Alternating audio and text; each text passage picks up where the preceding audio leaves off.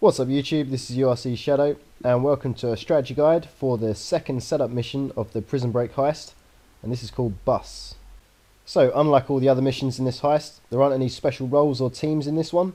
Everyone's a ground crew and you're all going after the same objective, which is to steal a prison bus as it leaves the Bolingbroke penitentiary.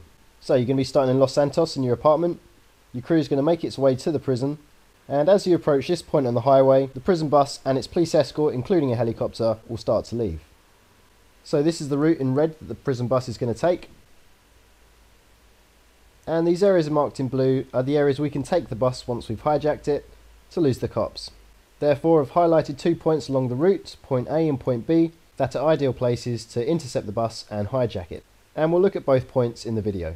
So once you have hijacked the bus and everyone in your crew has lost the cops, you'll then need to take the bus to the drop-off point, which is nearby. So looking at interception point A first, you'll need to take out the bus driver, and you can do that with a range of weapons. Sniper rifle's one, and the marksman rifle, to be honest, is probably the best.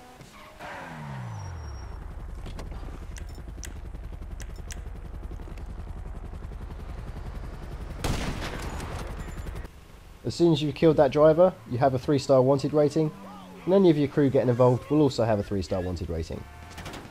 Someone from your crew needs to get the bus, and then everyone else can either jump on board or follow in their cars. Now there is a police helicopter, so someone is going to have to take it out. It is a little bit of cheating, but the best way and quickest way is to use the homing launcher.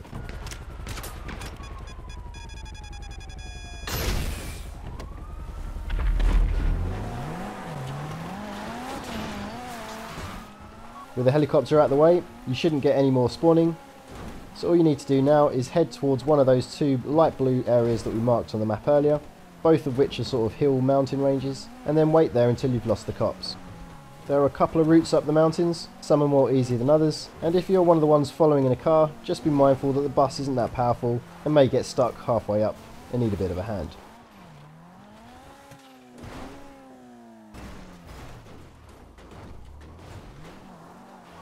Once you've lost the police, as a crew you can all go to the drop-off point and deliver the prison bus.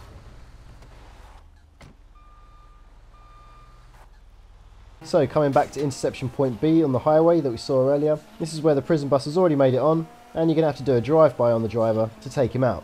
If you're attacking from behind, don't forget the driver's going to be on the left-hand side, but then the door to the bus is going to be on the right-hand side.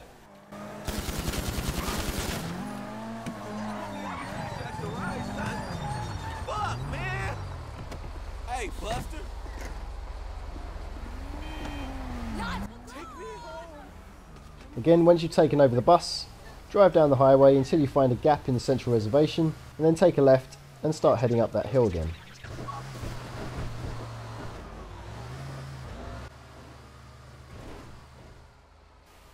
Once all your crew's arrived and they've all lost the cops, you can then start your journey back down the mountain towards the drop-off point. And there we have it. It's relatively straightforward. Don't forget that if you're playing it on hard, the crew members will get $5,000 extra as the payout, but also you don't have any spare team lives, so if anyone dies, you'll fail the mission and you'll have to start again.